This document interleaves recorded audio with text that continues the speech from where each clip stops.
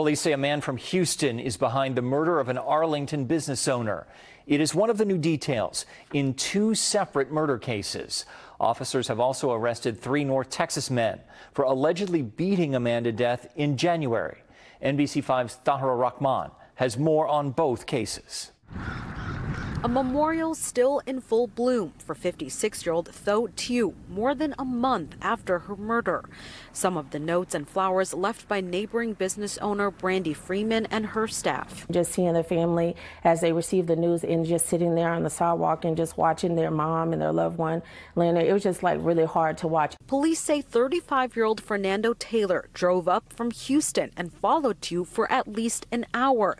When she got to her restaurant, police say Taylor grabbed her purse. As they fought for her purse, we believe the victim fell on the ground and was run over by the suspect vehicle as he fled the scene. They don't know why Taylor targeted Thieu, but believe it was a random crime of opportunity. I have chills. That's crazy. According to police documents, Taylor had just gotten out of jail for armed robbery about a week before allegedly committing this crime. You know, she was going about her everyday routine, just business as usual, not knowing that, you know, within minutes her life would be ended by someone who was just a coward and just greedy. Arlington police say they were also able to use video to track down 3 murder suspects in another case, now all being held here at the Arlington City Jail. It's a hard video to watch, and it's a very brutal murder. Police say cell phone video shows these 3 suspects beating a man to death at an apartment complex parking lot.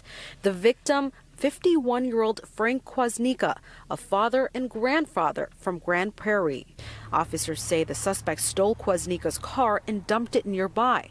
Inside, they found a cell phone and bloody shoe belonging to the suspects. What we think is that this was over a car accident that could have occurred.